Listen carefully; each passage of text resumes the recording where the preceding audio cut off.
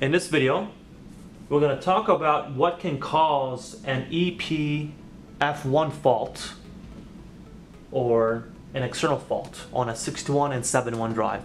So first of all, the fault code or the status of the drive is shown on the very top left of the keypad right here, EPF1. And external fault can happen for a number of reasons. Normally it's because something is programmed as an external fault, meaning a logic input is programmed as an external fault. And if that's not satisfied, it will result in that fault code, whether it be an active high or active low assignment.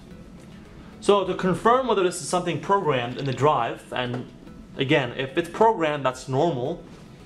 But if that logic is not getting in a signal that's programmed as a fault, that would be a wiring issue, or if that's something that should not be programmed, we can definitely get rid of that function, no problem. So first things first, to confirm this, you want to press Enter on Drive menu, and then go down to 1.8 Fault Management, and then scroll down to External Fault. You see a check mark right here? That means it's already programmed to something. So we know that it exists. And here we go. So right now we have external fault assignment programmed to LI6 as an example here. And we have an external fault configuration as active low. Again, this can be programmed as active low or active high. So make sure that it's programmed for the right configuration. And of course for the assignment itself, again, if it should not be programmed at all, it should be a no assignment.